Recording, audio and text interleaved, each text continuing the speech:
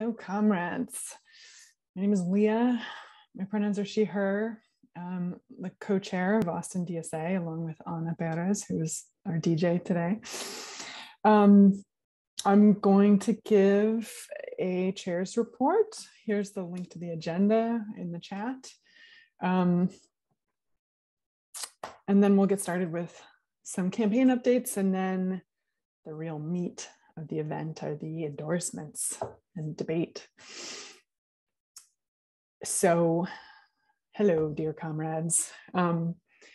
It's been about 2 years that we've been in a global pandemic, and we're now worried about Omicron, which we know is a variant that came from abroad that likely comes from folks who are unvaccinated. And we know that here in America, the taxpayers paid for our vaccines to be developed, and we could easily share the recipe with the world, but we choose not to because there's some very powerful and rich people who don't want that. We had a week of crazy climate. It was 80 degrees here in mid-December, and there were tornadoes around. And the promises of Build Back Better are looking bleaker and bleaker. And I've been thinking a lot about Democrats versus Republicans in power, right? And we go back and forth constantly. Democrats are in power and then Republicans are in power. And when Democrats are in power, we might avoid a catastrophe like the Iraq War, although Democrats still support that sometimes.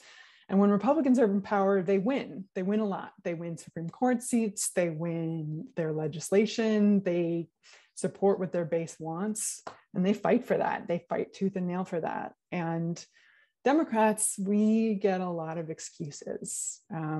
We get excuses that the Senate parliamentarian says that the rules won't let us do the things that we want. It's just against the rules. And we hear that there's this, one guy, if it weren't for this one Joe Manchin guy, this coal baron who lives on a yacht, then, we'd give you everything. We'd give you the PRO Act, we'd expand Medicare, we'd do all this stuff. But it's just, it's the one guy, we can't do it. He won't let us. It's up to him.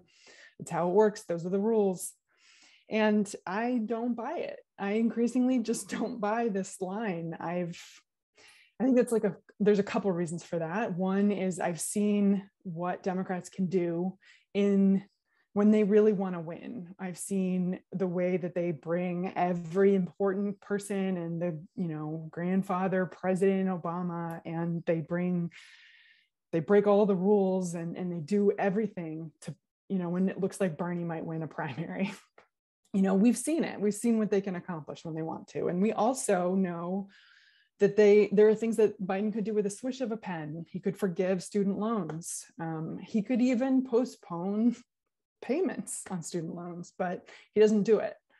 And now we hear his press secretary say, we're just looking, we need a bill to sign. We need legislation. We just can't do it. And we know that's not true.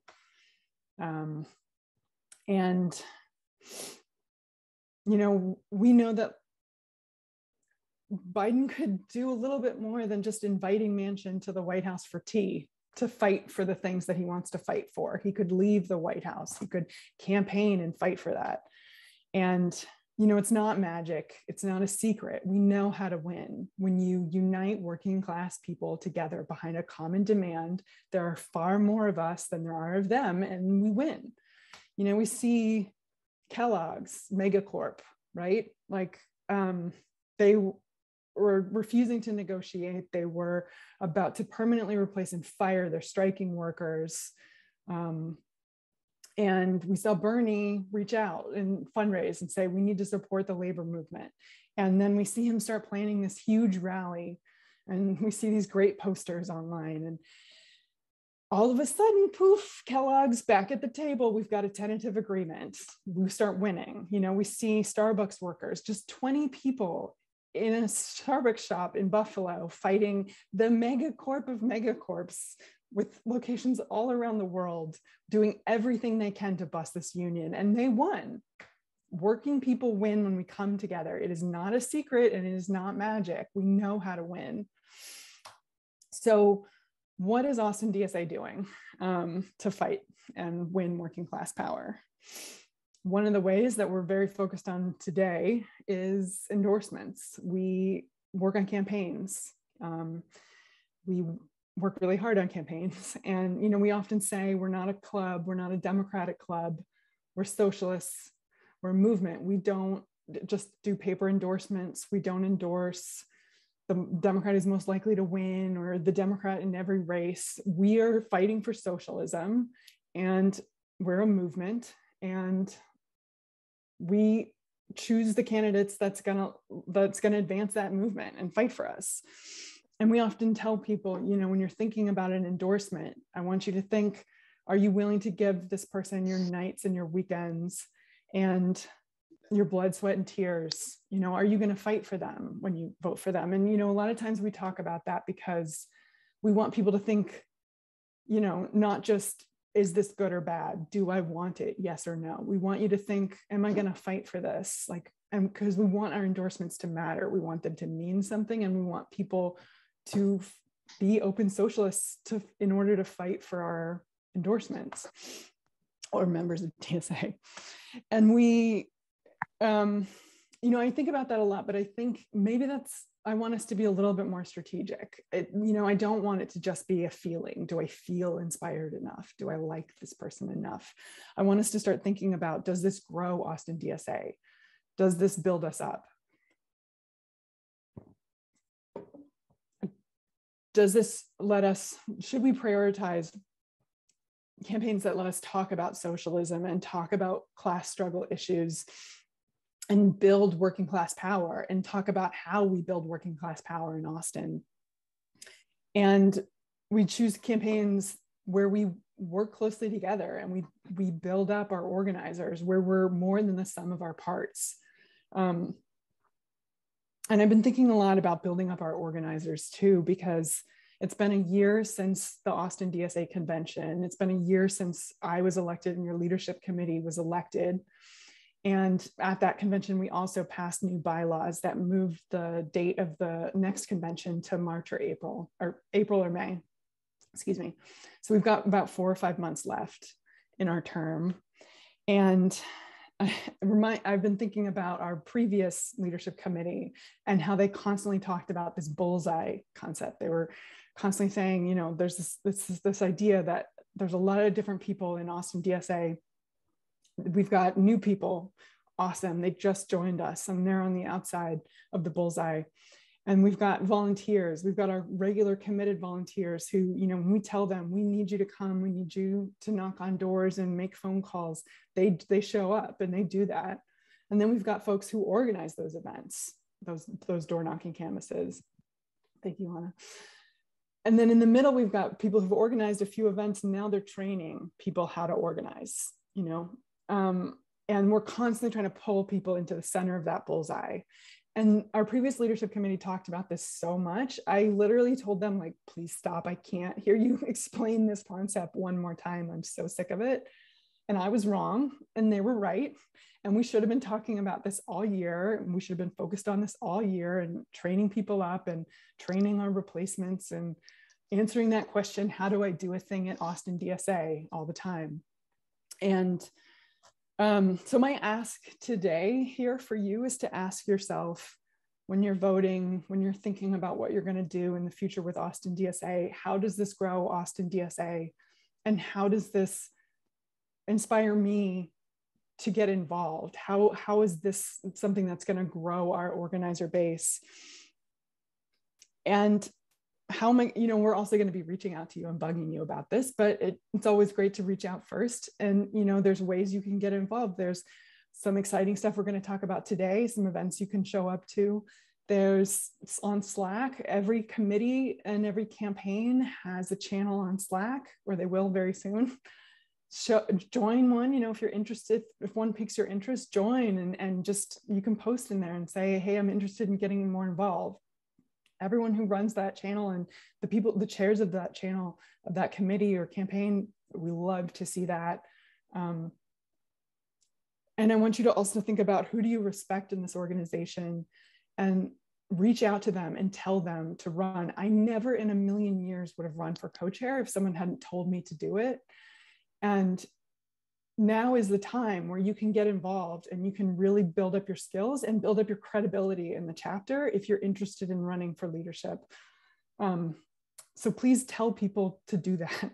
And I also want you to think back to when if you worked on a previous campaign with Austin DSA, or maybe even if you just saw that video or look it up of when Starbucks members, when they first found out that they won their union, that like pure joy and love for each other, that's solidarity. And there is nothing stronger than solidarity in this whole world. And we are going to build it and we are going to win some stuff.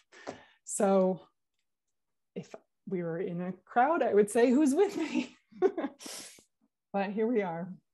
Yeah, I love y'all. So, okay, let's get this started. So our next speaker is Anna and Clarissa to talk a little bit about some upcoming training. Yeah, I can kick us off. Hi, everyone. Thanks for joining us on Zoom. My name's Anna. I use she, her pronouns. And I'm just going to talk a little bit about if you're newer or, you know, you're hearing about all these campaigns, but you're like, I've never really done this before. I don't know if I'm the right person to show up to an event. Then this is the training for you. We're going to be doing virtual electoral organizing trainings starting January 11th. They'll be once a week. And I'm going to go ahead and let Clarissa talk to y'all about the content. Yeah. Hi, everyone. My name is Clarissa. I use they, them pronouns. I'm the organizing director with Austin A Safer One, also a DSA member. Very happy to be here with y'all. So during Prop A, we kind of had like moments where we realized like we have all these solid trainings and all these, you know, procedures and ways to teach people how to do stuff. And we kind of realized that we could just take all of that and make it as accessible as possible. So we put Austin A Safer One and DSA together, which is my favorite place to be, if you're asking me.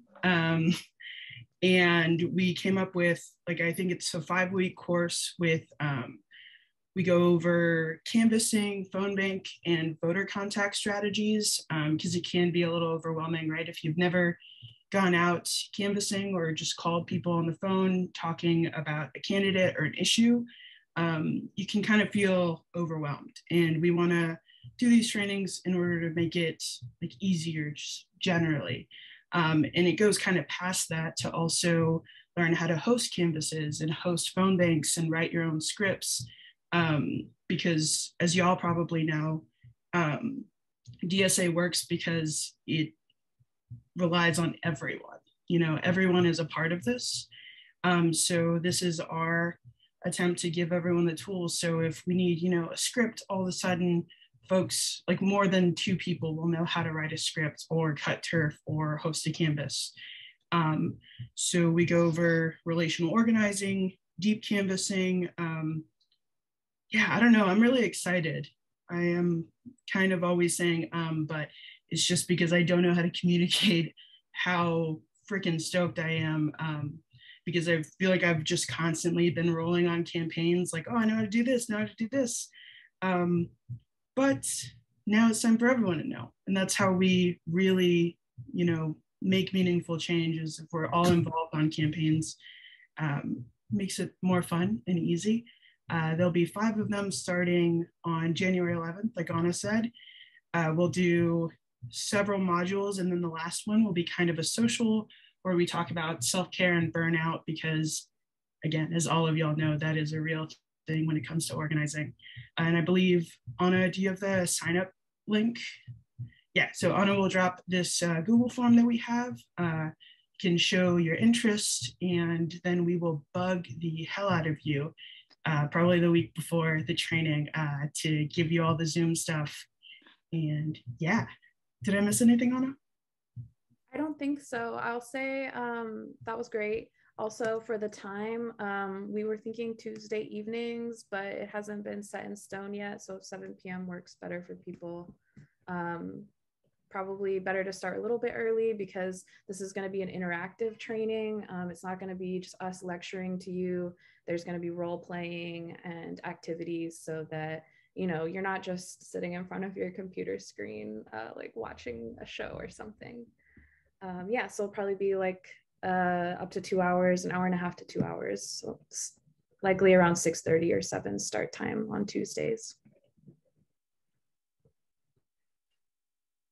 Awesome, thanks y'all. All right, next up, we've got 2 exciting updates from one of our endorsed winning campaigns, Jose Garza, district attorney. First, we have a general update from Trudy, and then we have a specific update from Stephanie on what they're doing to prosecute wage theft. So Trudy, are you ready? Yep. Hi, everybody. I am Trudy. I wanted to start by saying Jose is sorry he couldn't be here, but he's traveling today. Just wanted to give you all a really brief update on what we've been doing since the election. First, we've quadrupled, I think, the number of DSA members in our office. I see Dominic Salvera here and Stephanie, who's going to be talking in a second. When Jose first started, we sat down and talked to a career-long prosecutor. And Jose asked the prosecutor, you know, what do victims bring to this process to you? Why is it important to be here? And the prosecutor said, they bring frustration to me. And we unpacked it, and the prosecutor said, you know, oftentimes they're not cooperative, they've got issues, and it's hard for me to get a conviction. That prosecutor is no longer with the office. And I think it is so representative of the deep cultural change that we've been going through in the office to really recognize why we're here, recognize that mass incarceration and any path to a conviction is just as harmful to the community for victims and people who are accused of crimes. So we've really worked hard a lot this year on centering the voices of victims and not focusing on the conviction, not focusing on how long can we get this prison sentence? What do we need the victim to say so we can get this conviction? But instead to think about how can we make sure that this doesn't happen again to somebody else? And how can we try to repair the harm that was done to this person? Our second goal was to prioritize community safety. So everything we do is centered around community safety and data and evidence-based research that shows how to prevent future crimes from happening. I think as y'all are aware, we have had a rising number of homicides. And while the right would like you to believe it's because Jose is in office or because there was a movement to defund the police, we know that that's not true. We know that the pandemic has caused irreparable trauma to our country, to Travis County, and to the people that live here. We also know that the best way to prevent future violence is not necessarily by locking people up and throwing away the key, but by preventing it from happening in the first place. So this fall, we released a 4-part plan that focused on how to prevent gun violence. A lot of it is working with the Office of Violence Prevention, which I know DSA was a big part of getting it started, and violence interrupters, working outside of the law enforcement paradigm to really think about how do we prevent crime in the community. Working to get a trauma recovery center, again, a center outside of law enforcement that will work with victims of violent crime and get them the services that they need. Also making sure for family violence to get guns out of the hands of people that might cause further harm. We also know that just a felony conviction in and of itself down the road causes more harm than anything else. I think as you all know, it can prevent housing chances, job chances, life chances, chances to go to your kid's school and watch a play. Before Jose was in office, about 500 people who were facing their first felony arrest were eligible for diversion and got diversion. So they were able to do services to avoid that felony conviction. We greatly expanded that to include people who have a prior conviction. We've reviewed almost 6,000 cases to determine whether or not they're eligible. And so far we've accepted close to 4,500. So that's 4,500 people who are not going to have a felony conviction or another felony conviction, and who we're getting out of the system as soon as we possibly can. We also are doing an expungement expo where we'll be expunging the records of about 300 people this year. We have another one planned for the fall. We're committed to treating substance abuse disorders like public health issues. We don't prosecute less than a gram of narcotics unless there's a serious public safety reason for it. We also partnered with local advocates and groups, including DSA, to raise awareness about the growing overdose and public health crisis. And we're helping to sponsor overdose prevention trainings. They'll be held in early 2022. We spent a lot of time talking to stakeholders in the criminal justice system about why services within the criminal justice system are just not as effective as services outside of the criminal justice system. We also can't say this enough because it will save lives. If somebody is overdosing and a friend calls 911, we will not prosecute the 911 caller. It is incredibly important that the fear of an arrest doesn't prevent someone from getting a loved one help. We're also looking back. We're looking back and seeing how we can repair the trauma of the past. We agreed to the release of Rosa Jimenez, who was convicted of murder and sentenced to life. We now believe that no crime was ever committed, that a child's death was simply accidental. We have a conviction integrity unit that's overseeing the review of thousands and thousands of cases. Just last week, we got relief on a drug possession case where the person had been convicted in part because of DNA found on some drugs. And we agreed to relief, and the Criminal Court of Appeals just granted it. We are committed to prosecuting powerful actors who abuse the system and police officers who break the law. Jose promised y'all that we are going to bring every case involving a police officer's use of deadly force to the grand jury. We have presented a total of 34 cases. Of those, the grand jury has indicted 11 officers on everything ranging from murder to official misconduct. We've also signed an agreement with the Department of Labor to prosecute appropriate wage theft cases that they have investigated. And now seems a perfect time to toss it to Stephanie, who's going to talk a lot more about wage theft and what we're doing there.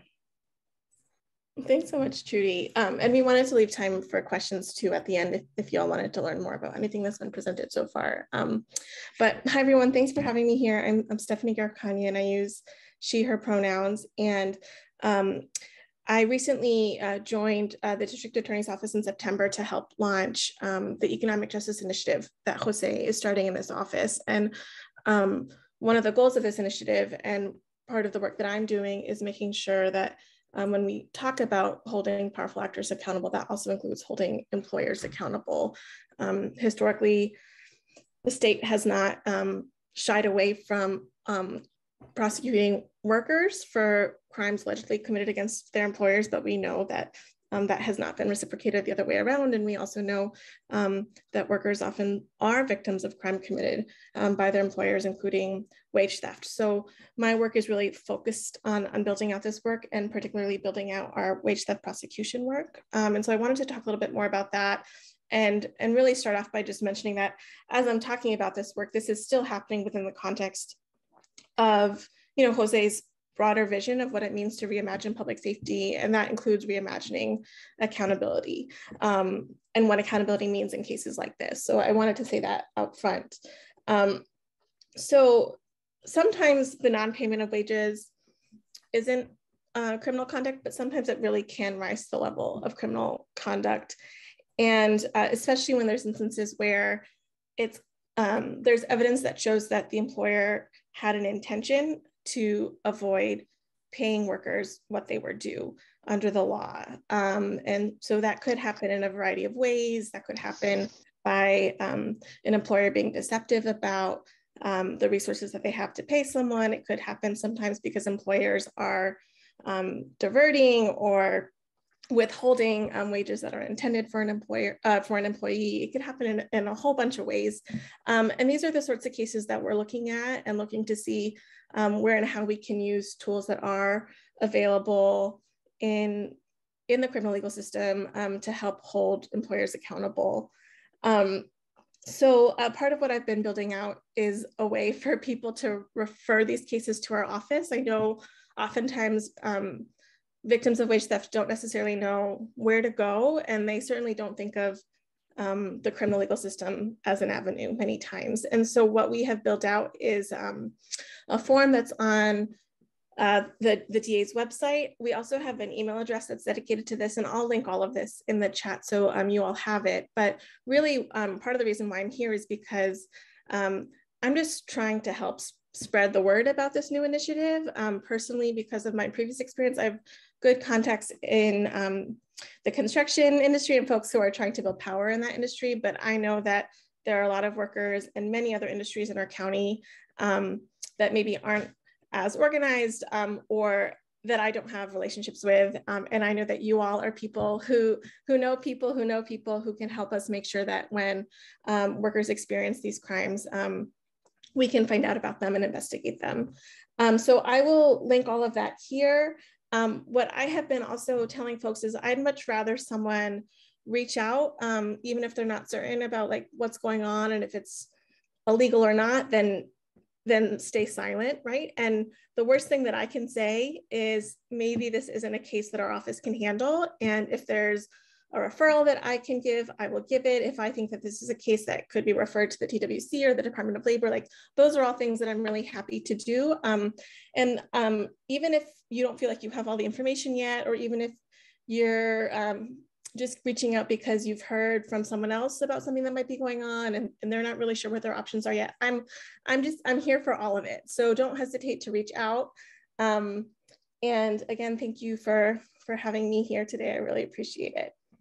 So maybe we'll pause, and if people have questions for Trudy or for myself, now's the time to ask them. We have a couple minutes. Yeah, so you tell us in terms of the agenda when we need to wrap up, but. And yeah, if you post those links in the Zoom, I'll also add them to the agenda so folks can find them later.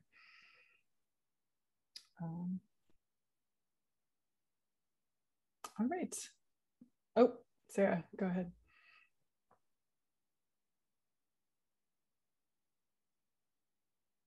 Sorry, I was going to type it, but when does it count as something that the DA can actually prosecute? Does it have to be a certain amount of money? Does there have to be evidence that they really did it on purpose and it wasn't just like a bureaucratic goof? Or what's like, can you give us an idea? Yeah, I mean, there's a lot of different statutes that we're thinking of for these cases. And so there's not necessarily a specific dollar amount. We've also, I should say, have been in touch with the county attorney's office as well. And so if it's not a case that constitutes a felony, we already have a communication pipeline with the county attorney's office where I can make a referral to them.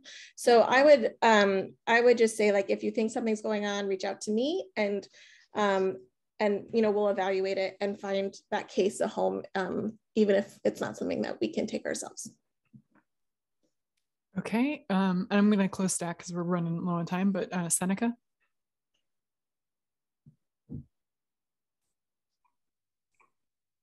Thank you so much.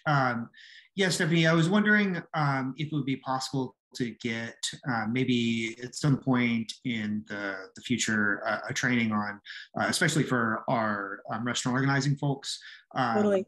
On how to document this stuff, right? Like, because if I assume that, our people who are doing the organizing are going to be encountering people who are the victims of these crimes pretty constantly. So the question is, like, how can we show workers how to best document, record the stuff happening in their workplaces, so that when we bring it to you, it's a nice little bow, and that, like, we are not the reason why a boss is getting off, basically.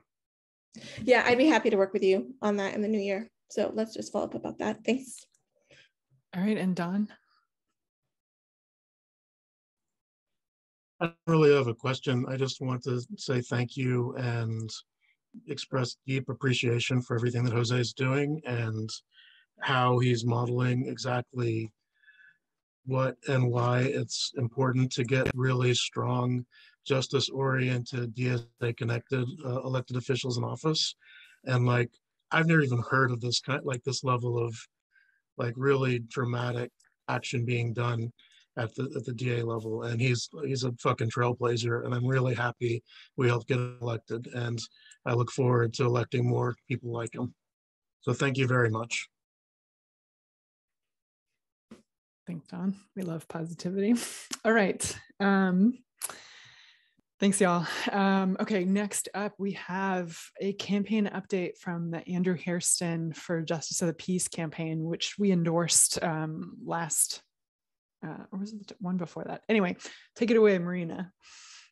Hey, what's up, y'all? I'm Marina, and I use she, her pronouns. I'm sad not to be seeing you in person, but I really appreciate our chapter leadership for prioritizing everybody's health and safety and being able to kind of turn on a dime like they had to this morning. I am here to encourage everybody to come out to our canvas tomorrow, which is going to be happening at noon in Givens Park. And I guess I just kind of wanted to speak to the urgency of doing so. First off, I know a lot of folks here are like zooming in from like their families' houses and stuff in other states because you've already traveled home. So like, bless you for like taking time out of your precious family trips to be here. But for anybody who's not in that situation, who is able to come out and canvass tomorrow, I know the weather kind of sucks. I know that it's a little bit spooky with like Omicron variants and stuff. We are all going to be masked up, and we're asking that nobody show up unless they're vaxxed. But the reason why this is important is kind of like exactly the things that we just talked about with the campaign update from, Jose Garza's office. Whenever we elect our own people to these positions of power, and it's not just like a good, like a good lib or something, it's somebody who is connected to movements that are building power in the way that we are. We have the ability to really transform these systems and really change things. And in so doing, we have the ability to show other DSA chapters and other organizers all across the country a model for what this can look like, right? Where, whenever we dream big, we give other people permission to do so also. This is the last canvas that can happen in the month of December. And these elections, the canvas is officially for Andrew Hairston, but with, pending the way that these votes go today, we could also be canvassing for, Greg Kassar, who, frankly needs no introduction, and Bob Leibel, who is a good friend of mine and a community organizer. I think that, the urgency of this is that March 1st is the election day, right? So that means that we're going to have 2 months, y'all. We're going to have 2 months to reach the voters that we need to reach, to, connect voters with these campaigns, to sort of paint the picture of what can be if we get these candidates elected, specifically Andrew Hairston for now, pending the other 2 votes and everything. And so I would just say, if you are here, if you don't already have a commitment tomorrow, please come out and help us, transform the justice of the peace court so that it's focused on keeping tenants in their homes, so that we're literally grinding evictions to a halt in at least one JP court. And then, as a former educator, something that I care about a lot is JP courts also preside over juvenile convictions. And so if there's a kid, like a lot of the kids that I worked with who are dealing with an enormous, unfathomable amount of trauma, and they mouth off to a teacher or they do something inappropriate, they don't wind up locked in a cage because the judge who was presiding over their case had no perspective on their life. I would encourage anybody who has any questions for me, please feel free to reach out. But I don't want to take up too much time. I know that we're kind of, trying to be efficient here, and there's a lot of really important discussion to happen. So, please, I invite you to come out. It'll hopefully be a pretty smooth, pretty good day. And I would really love to see some comrades there. Thanks, y'all. Thanks, Marina. I'm excited. I'll see you tomorrow. I also heard a rumor we might hang out a little bit after, maybe get a drink or something somewhere outside and distance. So could be fun. Okay.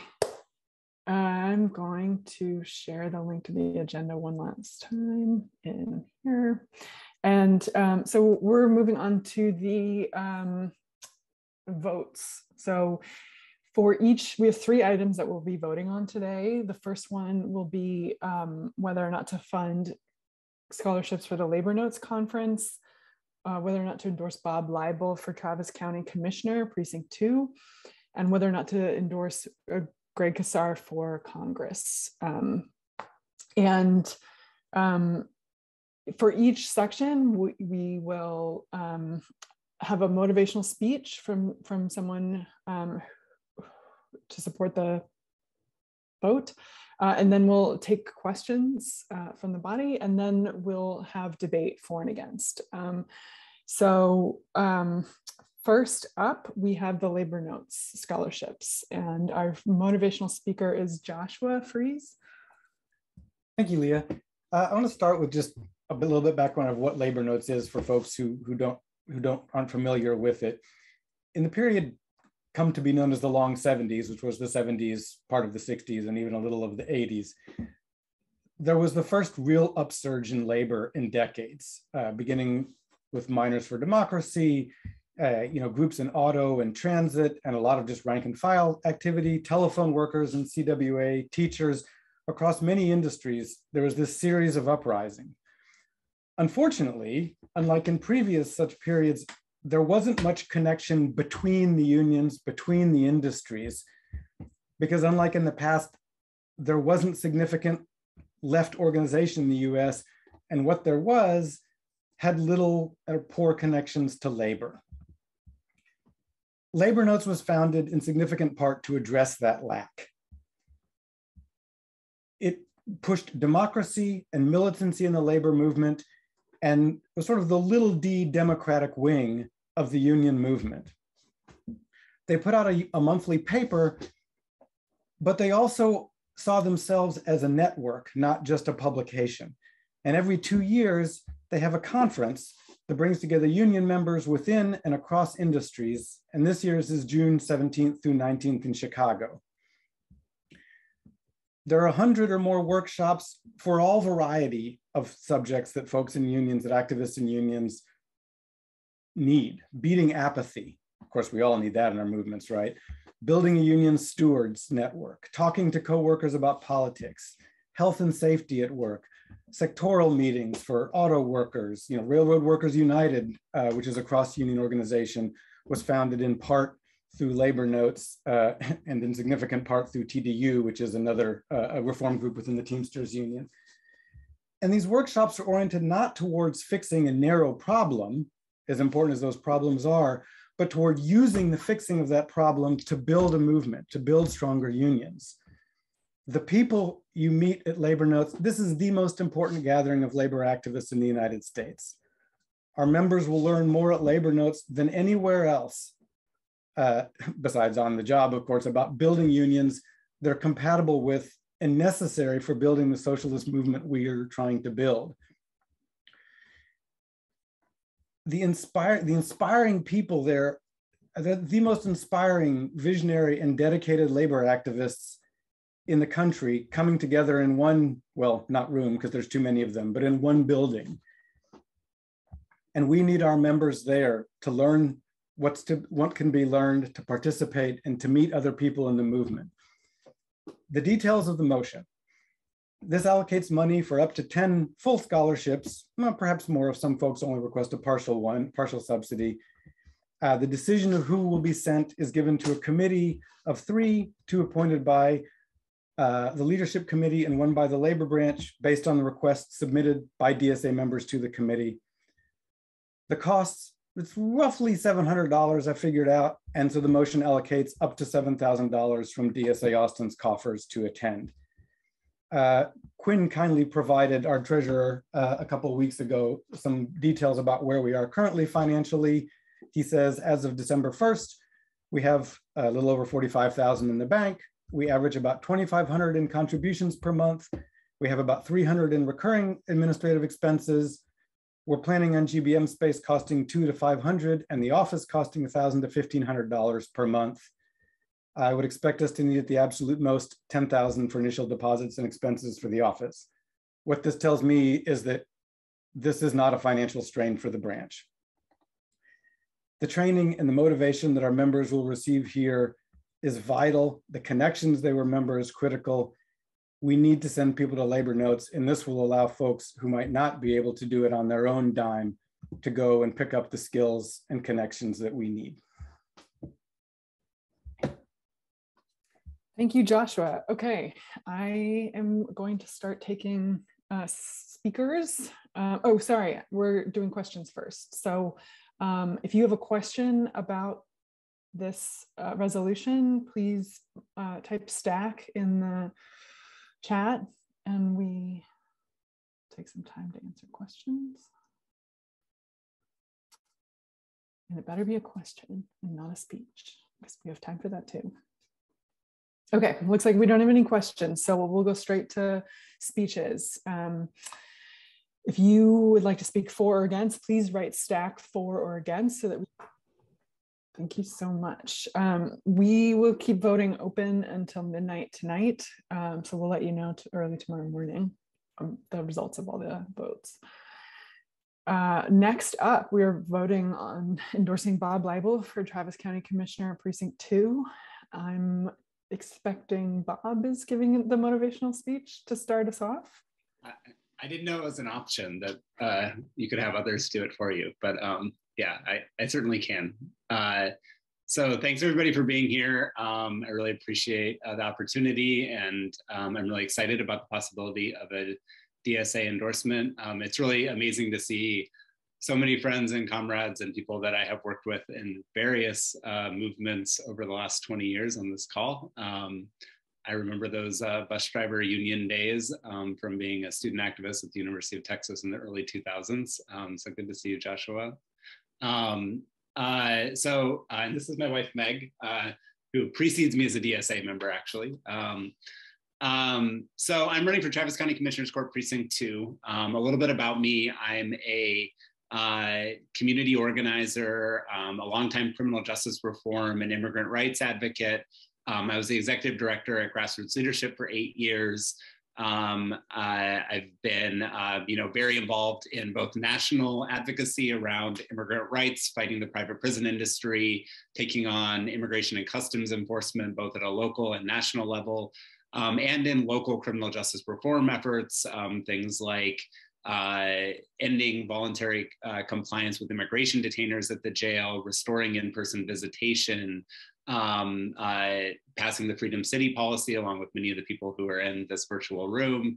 And I think most recently, right, the fights over whether or not Travis County builds an $80 million new women's jail. I'm also a new dad, and you might hear Felix in a few minutes waking up from his nap. And I think that one of the things that Felix arriving has sort of brought about for me is thinking a lot more about what Travis County's future looks like. And I think that for a lot of us, right, for working class people and middle class people, there's a lot of concern about whether we or our kids are going to be able to, are going to have any place in our community, right? It feels sometimes like the people in power have planned for a city that is, a playground for the rich, right? Where the rest of us don't have a role. And I think perhaps, most galling was the Travis County Commissioners Court's vote to give $14 million in tax breaks to the richest man in the world to move his company here at the height of the pandemic and during a time when so many of our fellow Travis County residents were out of work. And so this is in June of 2020, right? And, at the same time, moving forward with this plan to build 2/3 $1 billion in new jails, the women's jail being the first stage in that plan, right? And I think that we can do something better with Travis County, right? We can do something that works to build a Travis County that works for working people, that works for middle-class people, that works for communities of color. We can choose to not double down on the racist and broken criminal justice system that we have in Travis County, but we can choose to invest in the things that we know keep people out of jail in the first place. right? Things like housing as a public safety strategy, right? And the county should have a housing policy, and it currently does not. Things like good union jobs, right? Not tax breaks for tech billionaires. Things like substance use and mental health treatment facilities that are outside of the criminal justice system. You know, it was very galling during the women's jail debate, you know, that there were commissioners saying that the only place that poor people can get services is in the jail, so we need to build this new jail with services, right? Without sort of ever broaching the idea that let's build these facilities for, you know, poor and working class people outside of the criminal justice system, because we know that when a wealthy person in White Austin has a substance use issue, they're not getting those services after being arrested, after potentially losing their place of employment, their apartment, perhaps even their children, right? And so, you know, and I think the other thing I want to say about Travis County is, I think that as a movement, right, the criminal justice reform movement, the economic justice movement, we've made a lot of inroads at the city of Austin, right? People tend to know what is going on. We have led and won, you know, seminal campaigns from paid sick leave to the Freedom City policy. But at Travis County, there seems to be, almost by design, very little in the way of structured input. It's often very difficult to even know what the major things that are happening at Travis County are. 700 Lavaca, where Travis County Commissioners Court takes place, is often feels like a ghost town. And I want to change that, right? Both through our campaign and then when elected, by inviting the movement and inviting the community to see 700 Lavaca as its building, right? As seeing it as a place where ideas become policy, right? And where people feel welcome and not excluded because they're formerly incarcerated, or they're immigrants, or they're working class folks, right? Some of that we're trying to model on the campaign. We're the first campaign to have our website in Spanish for running for Travis County Commissioners Court. I'm really proud that we're the first campaign for Travis County Commissioners Court in Precinct 2 history, I think, to sign a labor peace agreement with our campaign staff. And I would be really honored to have Austin DSA's endorsement. And I'm sure I've left out some things that I was supposed to talk about here, but maybe I'll leave it at that and just see if anybody has any questions for me. And I'm very excited about continuing the conversation. Thanks, Bob. I should note that we do expect candidates to speak, and then get folks speaking on your behalf during the debate. So yeah, if you have a question, please type stack in the chat and we'll go to questions. So first up is Quinn.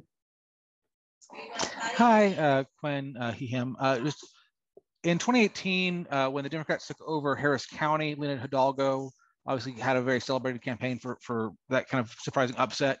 How do you think that's kind of a parallel situation with what they did in 2018 in Harris County, and how would you compare what you would do if you were elected to what's happened in Harris County for the last 4 years?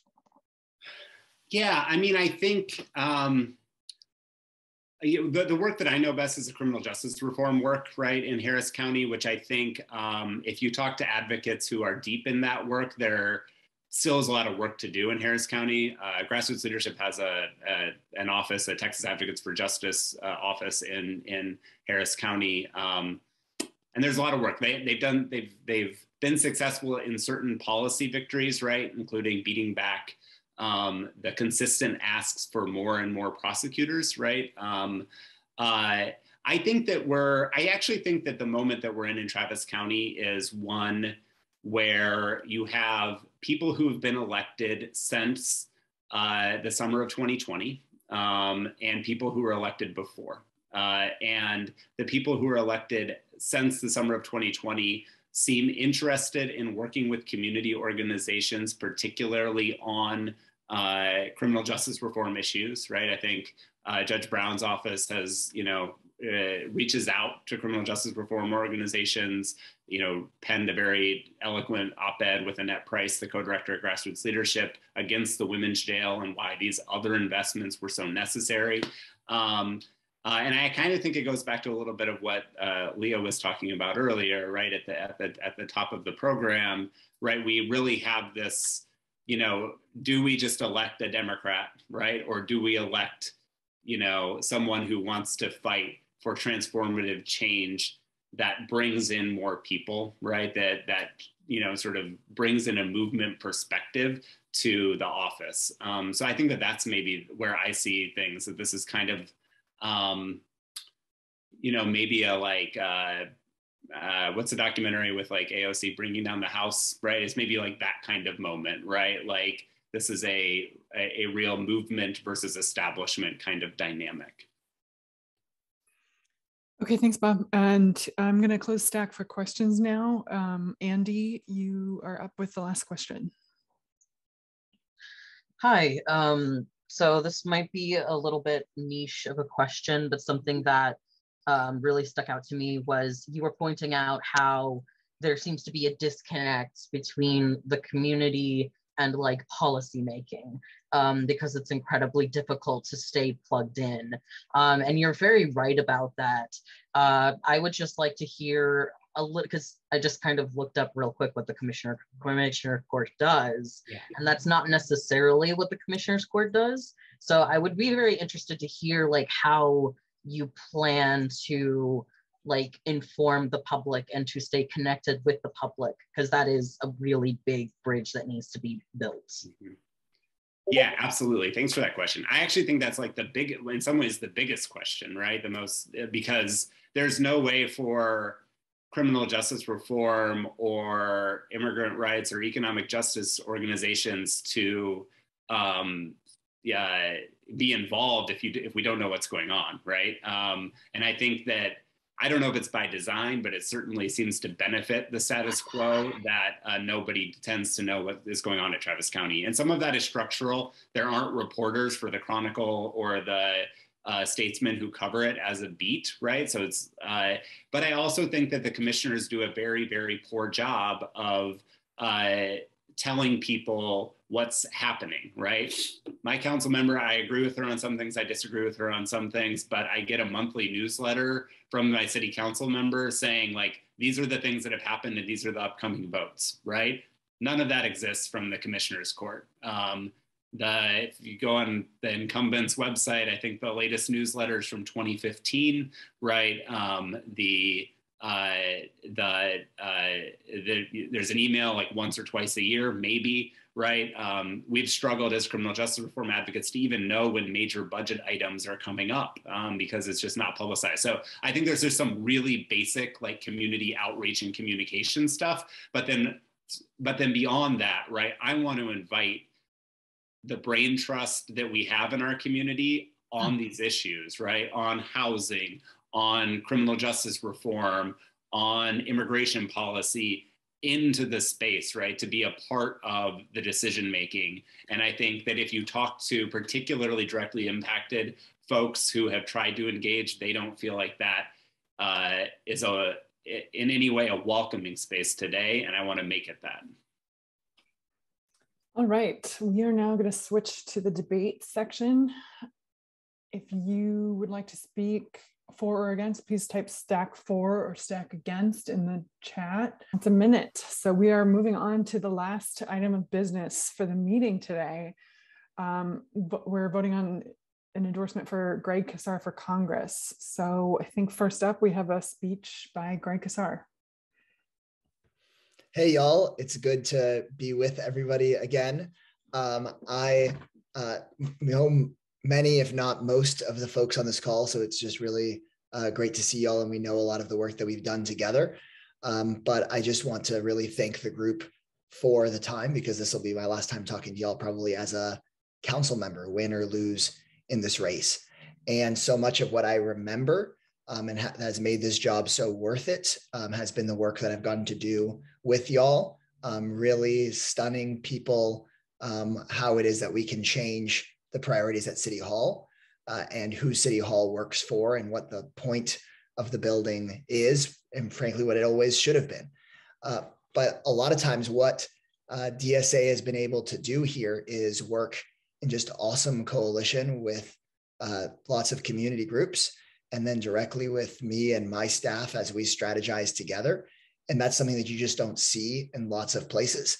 And so I'm just so grateful and thankful for that.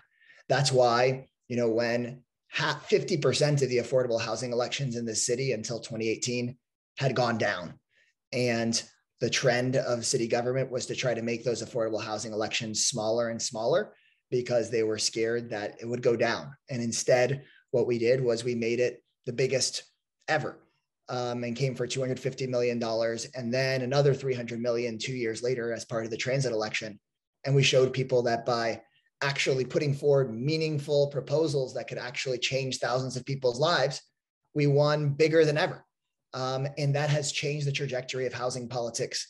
I think for years, whether I'm on the dais, things like the paid sick time coalition that we built sent ripples not just through Austin, but past the exact same policy that we coordinated and worked on together in Dallas and in San Antonio, and reshaped the conversation at the legislature. And even though it's so awful that in the middle of the pandemic, the Texas Supreme Court blocked that law using their made up logic, at the end of the day, it moves forward and help build a stronger worker justice movement in this city that I know is what is going to propel us to win not just paid sick time, but paid parental leave, and the PRO Act and all of the things we need for not just every person in our city, but every person in our state and our country. And it's that work that we've done that inspires me to believe that running for Congress is absolutely the right thing to do at this moment.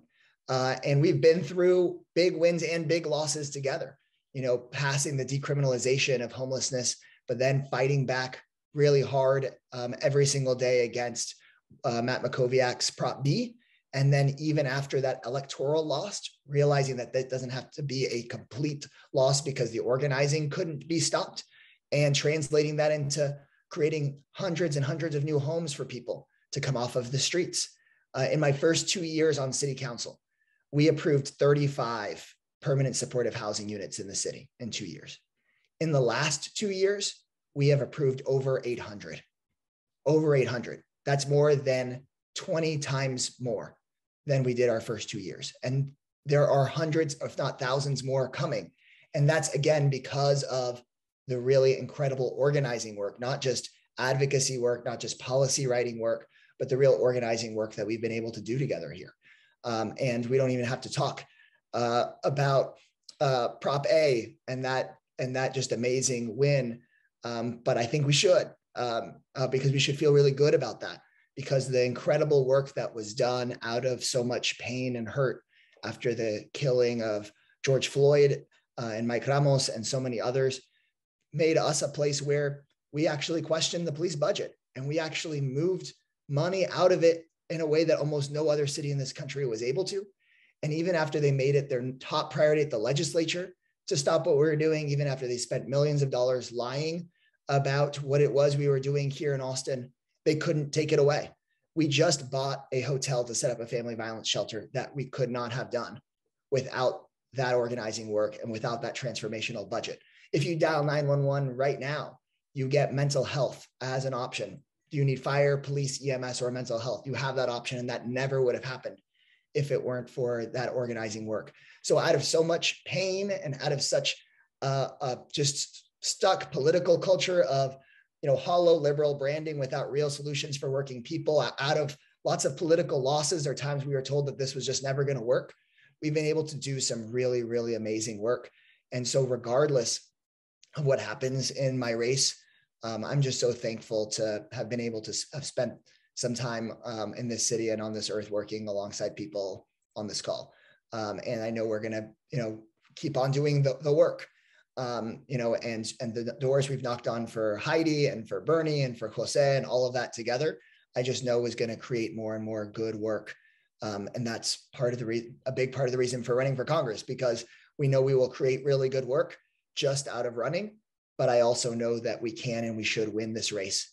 And that if I'm able to continue to have that model of co-governance and co-organizing alongside our community, that there's even more we can do with this bigger platform. But I need folks' help because even though our polling shows us way ahead, that means the bad guys have that same polling themselves. And we know exactly what they're going to do. They're going to push a button that spends millions of dollars, and they won't even notice that they're missing the millions of dollars to smear me with every smear that you have seen and you can already predict. We've actually already seen the polling they've started to run, and it's everything you would expect. I mean, they already have the AOC ads or whatever, so they just flip my face in or whatever and say it and say Texas. And so it's coming. And the fact of the matter is the majority of people in this district, don't necessarily know who I am or just know a little bit about me. And the only way that they win is if they lie with enough money, quick enough that it drags us down. But I know that at the doors and having real conversations with people, people can smell bullshit. And y'all being able to talk to people and telling them the real story of where we're coming from and what it is we're trying to do, will, I think, turn this election. That way, every time they see a scary ad,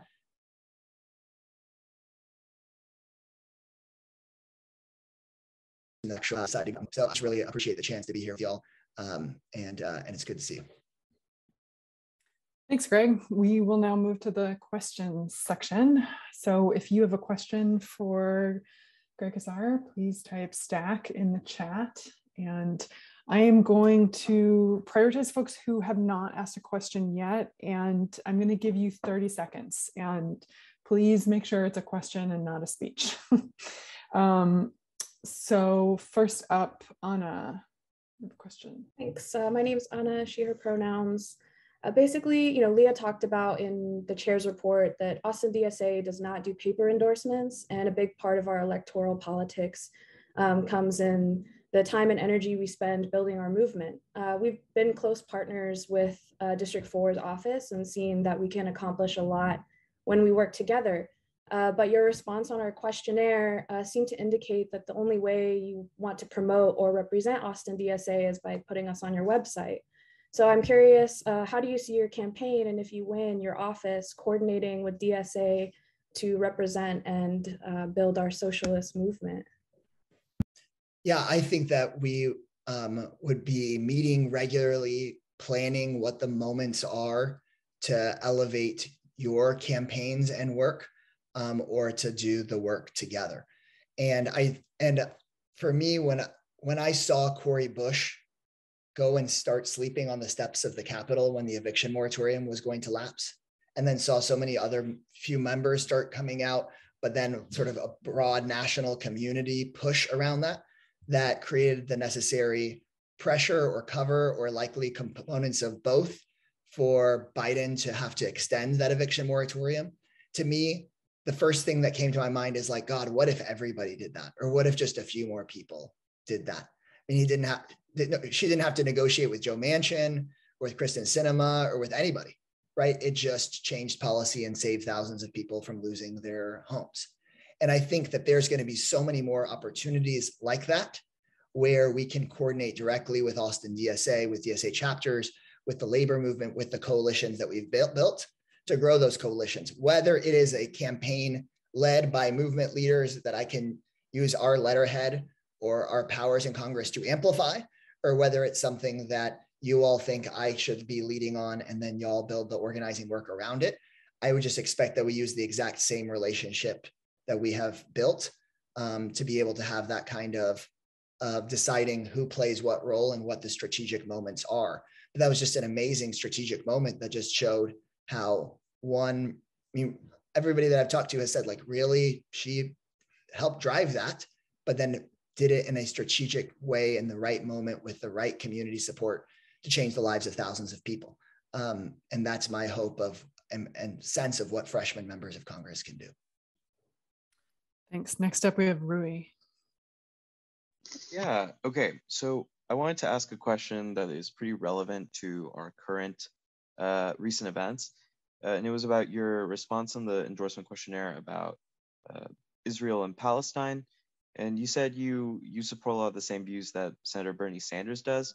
Could you elucidate a little bit more, just talk a bit about what that means, and more concretely what you would like to see to, end the apartheid or the occupation going on in occupied Palestine? Thank you. Yeah, of course. Yeah, so, my main time that we've had to engage on some of these questions has been around the Texas law that had a Pflugerville speech therapist lose her job because of her political beliefs on what is happening to Palestinian people. And I think that's wrong. And that seems, very clear to me. Now, as I run for Congress and would have these, major foreign policy decisions before me, I really am trying to spend my time meeting with people, talking with folks, and fully understanding what the best role for me to play is. But baseline, pretty easy for me to say that I believe that the occupation needs to end as soon as possible, and of course should have ended a long time ago. And I, stand in solidarity with those people who've had their rights trampled upon and want to see liberation of all folks there, and for people to have self-determination and autonomy.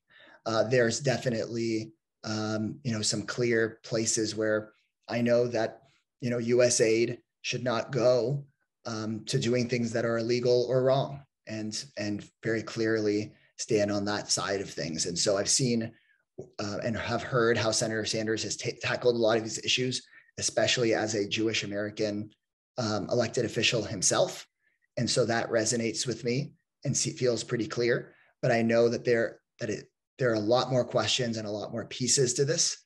And so I just have sort of humbly submitted that I still really need to meet with folks and continue to work on like exactly which bills to sign on to, exactly which role I play within all of this, but absolutely the end to the occupation, the end to any of our actions as the United States extending that seems very, very clear to me, because if we care about the health and safety of people, be they Palestinian or Israeli, the end to the occupation should benefit all of those folks. And then the humanitarian crisis in Gaza is also something that the senator has spoken quite a bit about, and resuming aid to make sure that people, what can you expect? And if you create a situation where the majority of folks are unemployed and people don't have clean water or infrastructure, that doesn't make things better for anyone. And of course, the worst for Palestinian folks in Gaza.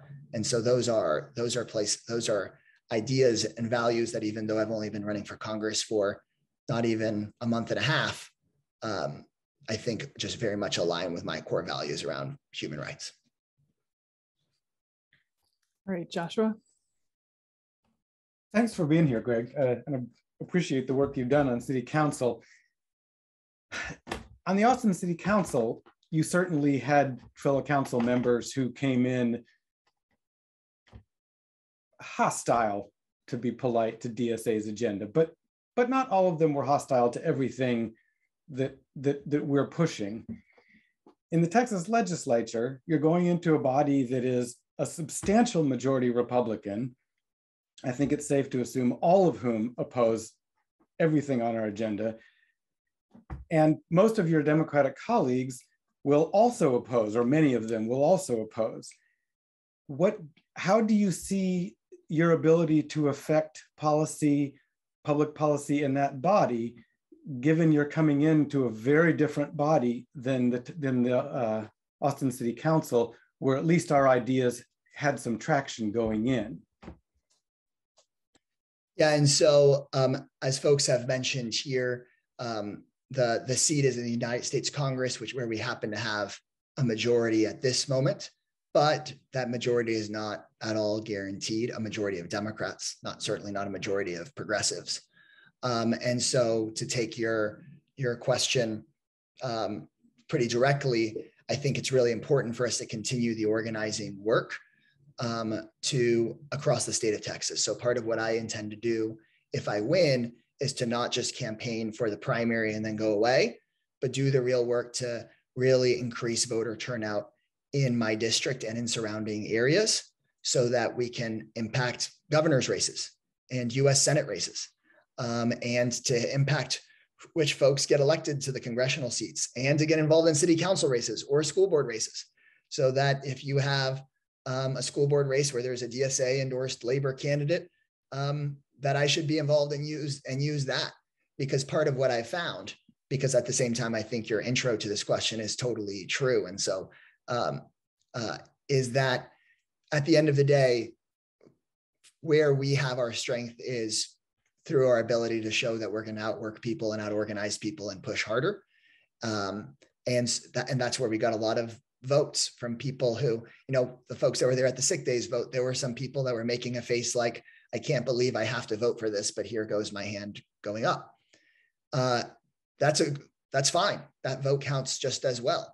And so that's my hope, is to continue to help drive that, and to be somebody that is helping build organization and build more voters alongside a progressive agenda, because there's a progressive minority in Congress, but the vast majority of people in Texas believe in Medicare for all and the PRO Act and reproductive rights and the lights turning on rather than, just extra money going to fossil fuel companies. All those things we know the majority of voters believe.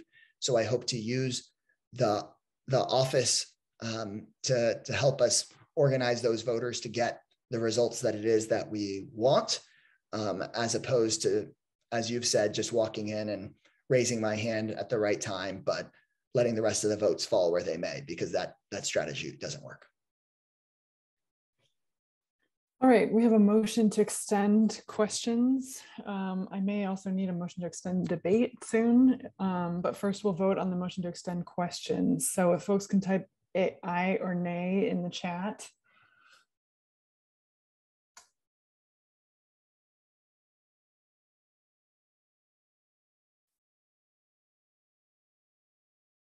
It looks like the ayes clearly have it. So I'm going to go to the single last question we had. And then if someone wants to motion to extend debate, that would be welcomed. Last question we have is Ashley. Hi, thanks, Phil.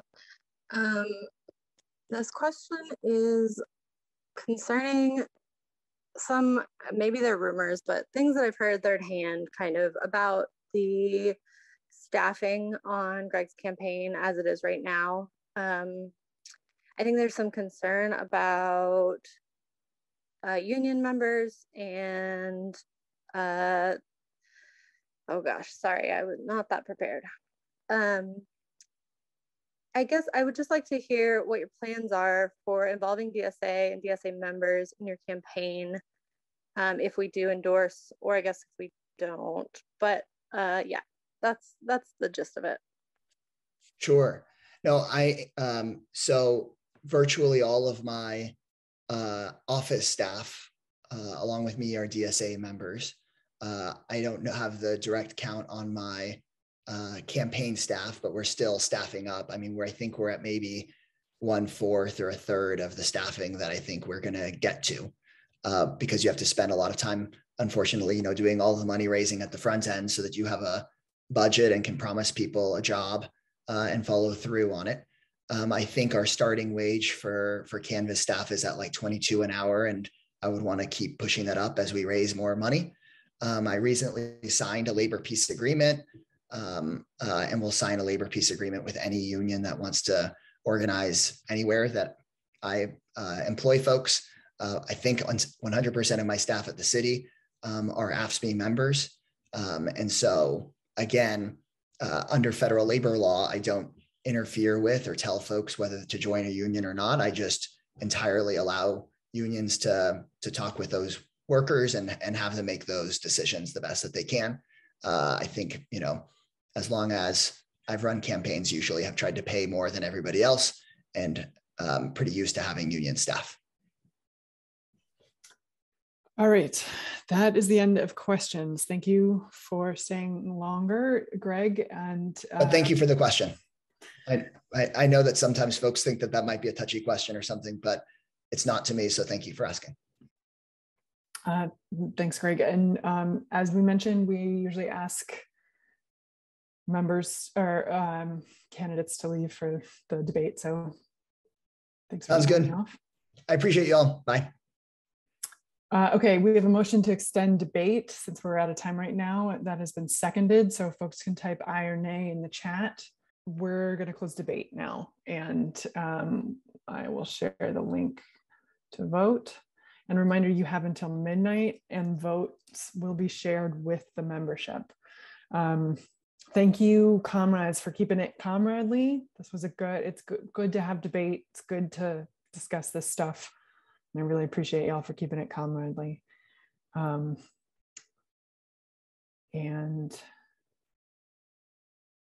yeah, a reminder, you have until midnight to vote tonight. So without further ado, that's the end of the meeting. Thanks, y'all.